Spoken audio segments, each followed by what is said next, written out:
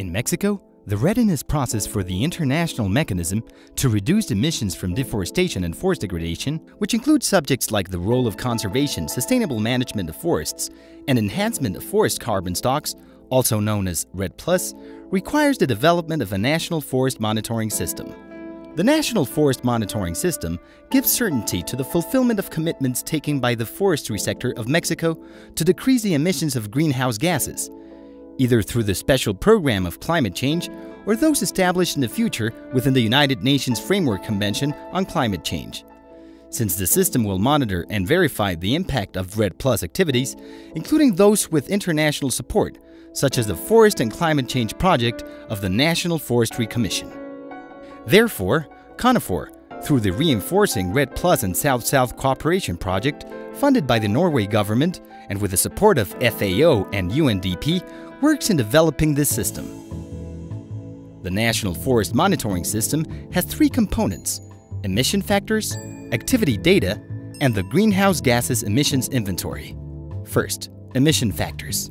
The emission factors are the calculation of forest carbon stocks estimations, as well as possible variations.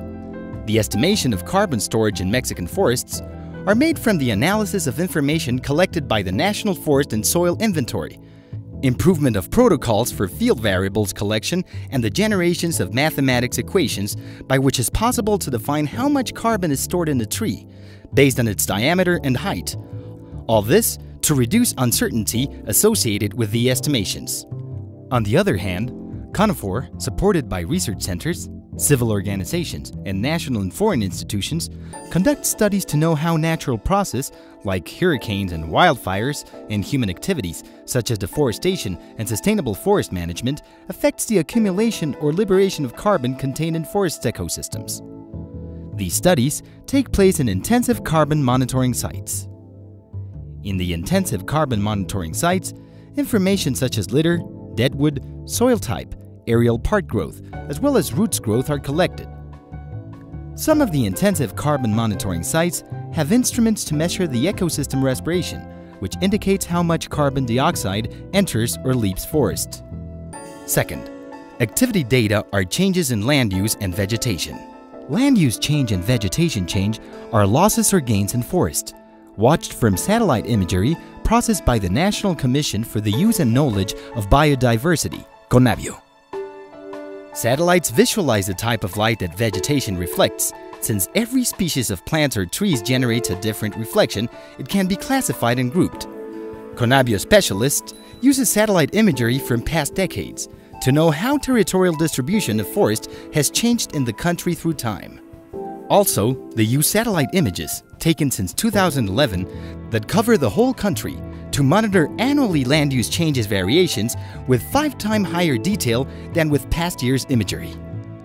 To prove that data outcomes from satellite images processing are consistent, CONAFOR validates it with land uses and vegetation charts developed by the National Institute of Statistics and Geography, INEGI. Therefore, CONAFOR and CONAFOR seek to obtain an accurate annual assessment of land use change in the country.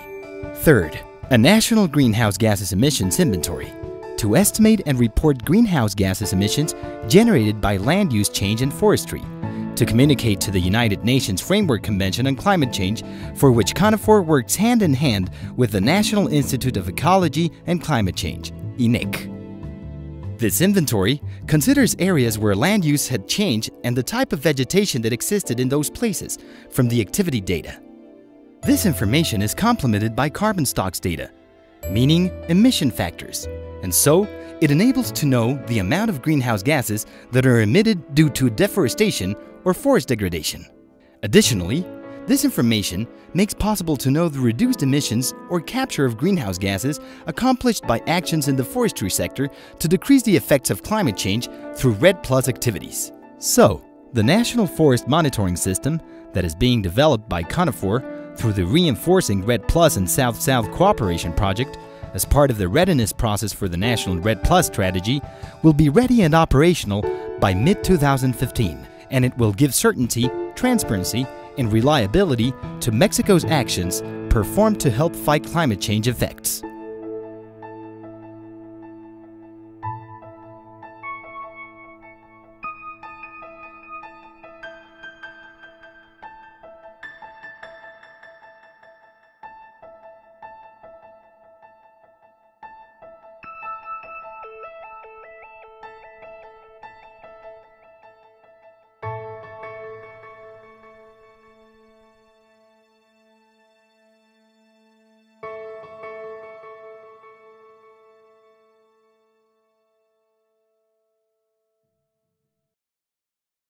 Secretaría de Medio Ambiente y Recursos Naturales. Gobierno de la República.